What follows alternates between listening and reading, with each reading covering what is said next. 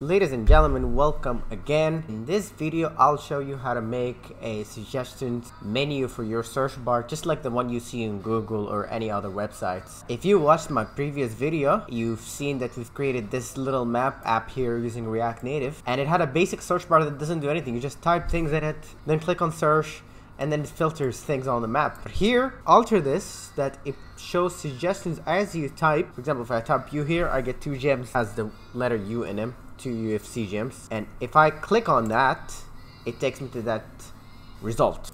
Oh, and by the way, as opposed to the previous videos where these are dummy data, here I get the data straight from the backend, and this is what my data looks like in the backend. Okay, I'll explain how this gets implemented. Today, the way we have the app UI built looks like this. So the alteration what we're gonna do to the UI is we're gonna group the search bar into its own div and these two into their own div. Why? Because then I'm gonna have the suggestion menu be on top of this second div.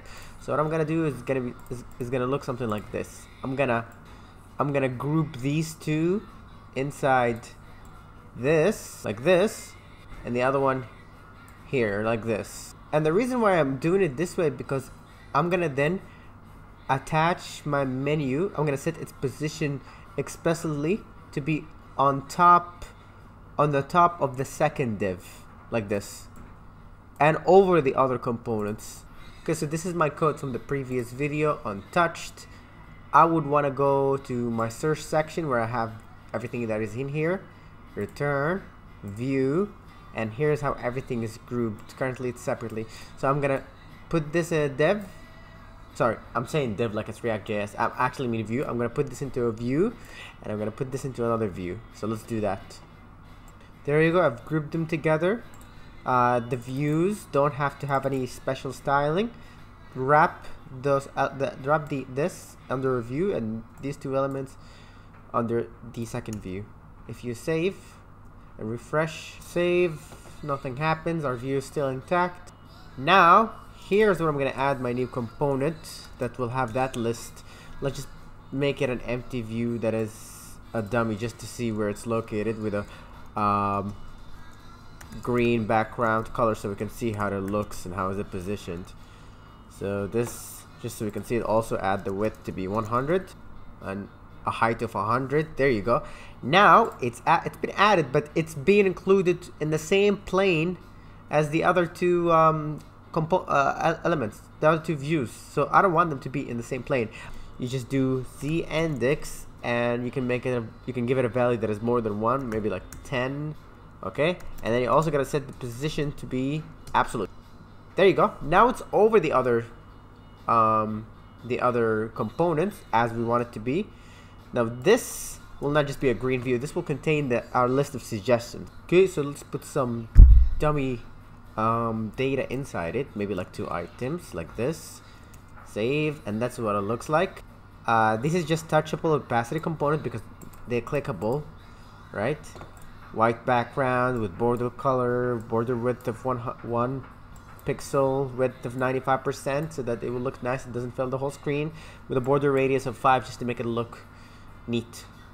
Also, it will do an action if I click on it. Currently it doesn't do anything but print in the console. The text is the size of 17, padding of 10. Looks great. Now I just need to get rid of this green background. Done. I also need to put my items, my suggestions, in the center. I can do this by just using align items and I set it to center. There we go. Now there's a little gap between the search bar and the list. To get rid of that, just do top and then put a minus value, maybe 5. Let's see how 5 works. Not enough, maybe 10. What about 15? I think 10 is just about right. 10 looks good. So now we actually fix this. We don't want this to appear unless the user has typed something into the search bar and there are some results. So to handle that, just instead wrap this in a state variable called gem suggest. It's going to be an array. I haven't created the state variable. I'll create it. And if the length of this array is more than 0, meaning that we actually have suggestions, then display it. Also, if the search string, which is the text that is entered here, is not empty, So search string is not an empty string. Then display everything. I haven't defined this, so let's define gem suggestions. Go to your state variables over here and create an empty array, which then going to be populated from the gem suggestions from loaded from the backend. Okay, so now it's not appearing when I type anything because the gem suggestion is empty. But if I put one item in this, let's say a string, and I do 1, there you go. Now it appears because I have one item in my gem suggestions and I have text that is not empty. So this looks great. Now I guess all I need to do is that I want to populate this with data from the backend. Okay, so in order to do that, I need to handle when the user types text into the search bar. I won't just change my search string state variable. I will also query my database to load the search suggestions, meaning that instead of setting the state variable here, you would also need to load the data as you type. So create a new method. Let's call it handle search input, which takes the text we get from the onChange event here. Now replace, actually take this, move it over here. Okay, set the state. All right, but also move this here. Cool. Now here's where you're gonna load the data. So you set the state, and for me, my database is Firebase Firestore, and in Firestore, I'm querying my database like this. So I query my database every time the user types something. I look for documents in my database that has a matching, that has a name that starts with the string that the user is inputting, because the user is starting to type U. So I'm looking for something here that starts with U. Okay, and I get the documents, and then I set them as my suggestion. Obviously, I gotta get rid of this. So I get the data. I print out how many results I get just in case in my console so I can see what happens. And then I'll use those as my suggestions. So this is what happens in the backend. But also, you want to only load this when the user has actually inputted some text. So make sure here also search string is not just an empty string, okay? Otherwise, you're going to get all the results. Okay, let's give this a try. Save. Now, what happens if I type U? Well, actually, we have to look at the console. So here, I'm not printing in the console. I got a typo here. Let's try again. So what happens if I type U? I got another error. I'm not sure what it is.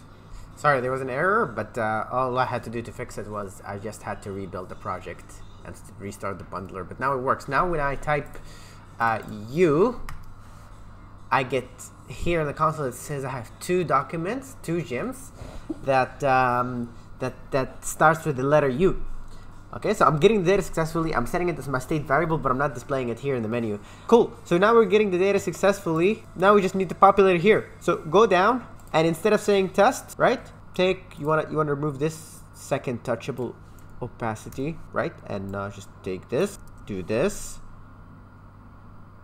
and here loop through that suggestions. For each suggestion gem, return this component, and here it's gonna be suggested gem data, because that's how I in my case in my Firebase objects, that's how I actually get the data for the document here. And I print out the name, save. Now let's try this again.